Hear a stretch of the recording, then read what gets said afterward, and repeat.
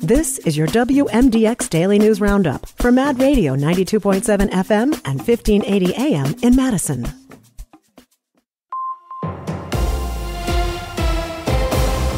Civic Media News. I'm Terry Bell. Here's what Wisconsin needs to know. At least 65 people in 9 states are sick after eating eggs infected with salmonella. Public health and agriculture officials have traced the source to an egg farm in Wisconsin. The eggs were distributed to Wisconsin, Illinois, and Michigan under labels like Milo's Poultry Farms or Tony's Fresh Market. They've since been recalled. Authorities in Two Rivers are investigating the remains of a human skeleton. They're not confirming or denying that it could be Elijah Vu. The 3-year-old boy has been missing since February. The sheriff's office says a deer hunter found the remains. The sheriff says he cannot provide specific information about details for now. A man is charged in the shooting death of UW-Whitewater student-athlete Kara Welsh. Chad Edwards of Loves Park, Illinois, made his initial court appearance Friday. He's charged with first-degree homicide. It would take $1 million to bail him out of the Walworth County Jail. Donald Trump has denied knowing much about Project 2025, but he embraced one of its key provisions at a Saturday rally in Mosinee. We will ultimately eliminate the Federal Department of Education and send education back to Wisconsin and back to the state. Project 2025 is a sweeping action plan for the next Republican president to overhaul the government. Last week in Wisconsin, Education Secretary Miguel Cardona warned public schools are under attack. Democrats are literally going to new heights to warn about the Heritage Foundation's Project 2025. Airplanes pulled banners over college football games here in Wisconsin and in other key swing states this weekend. Donald Trump denies having a direct connection to Project 2025, but he has embraced some of its key ideas. A new study finds people in rural Wisconsin feel better about drinking raw milk than people in cities or suburbs.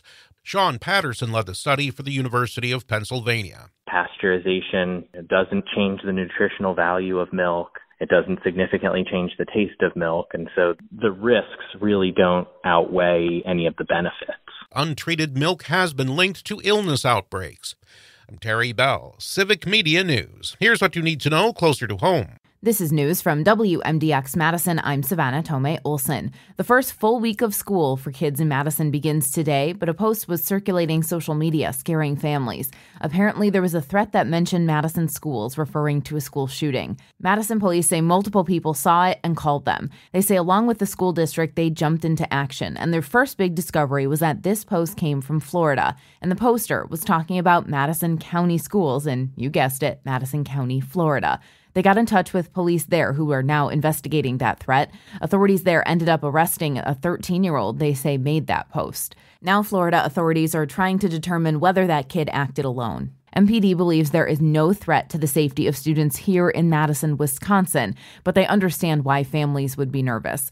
They have added patrols around MMSD schools today just as a precaution, so you may see some additional squad cars. That doesn't mean something's wrong. Madison police are cracking down on drunk driving. Last year, MPD arrested 595 people for operating while impaired. They've arrested more than 440 this year so far. According to the Cap Times, they've already arrested more people this year than they did in 2020, 2021, and 2022. Officers told the paper they're ramping up these efforts to discourage impaired driving. Wisconsin has the highest rate of alcohol-related driving deaths in the Midwest. Here in Dane County, 38% of traffic fatalities involve alcohol. And gas prices fell over 10 cents per gallon over the last week.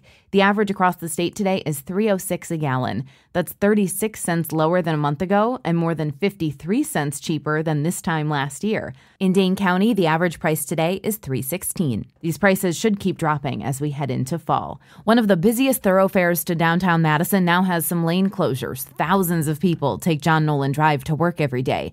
Starting today, parts of one lane each direction are now closed. Crews are working on rebuilding Olin Turville Court and a section of East Lakeside Street. And staff in the traffic division will see how this goes to help them decide whether they could reduce lanes on John Nolan permanently. Plans are in place for an overhaul of the road in 2025 and 26 as part of the Madison Lakeway project. These closures will last almost 2 months. And you can ask city leaders questions about the Madison budget this week. They're using the format beloved on Reddit, Ask Me Anything. That means you can log on and ask any question you have about the upcoming Madison budget. One of the biggest topics will undoubtedly be the $22 million referendum on the ballot November 5th. That AMA, as they're called, is all virtual. It's Wednesday from 5:30 to 7. You might want to check the eggs in your fridge. A salmonella outbreak has gotten more than 60 people sick.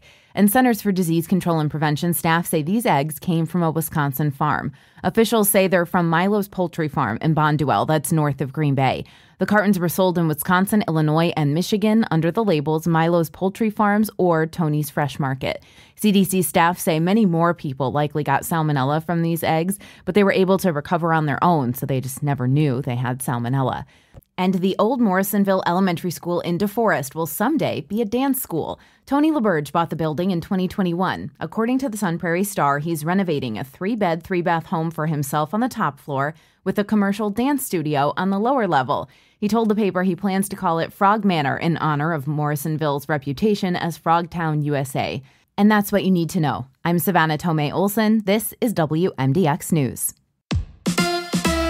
The Brewers get set to head west. Hi, I'm Jimmy Kuska with sports, filling in for Mike Clemens. After dropping 2 of 3 games to the Rockies and having won just twice in the past 7 games, manager Pat Murphy said that it was a tough homestand for his team. It was a tough homestand, and we've had games like this. If you looked at the St. Louis series, we had games just like this where once something didn't go our way, we didn't produce right. We didn't fight back right after that. Milwaukee will set out on a 6-game road trip out west beginning tomorrow in San Francisco. They'll play Arizona this weekend. The Brewers are still 9 games up in the NL Central with 19 games to play. On Sunday, it'll be the Green Bay Packers taking on the Indianapolis Colts as each team seeks its first victory. For the Packers, they will be without Jordan Love, who is expected to miss at least 3 weeks with an MCL sprain. Malik Willis, who the Packers traded for in the preseason, will start this week's game. The Athletic reports that Green Bay has reached out to free agent quarterback Ryan Tannehill as well. On Saturday, 2-0 Wisconsin Badgers football will take on Alabama. That game will kick off at 11 a.m. Filling in for Mike Clemens, I'm Jimmy Kuska with Civic Media Sports.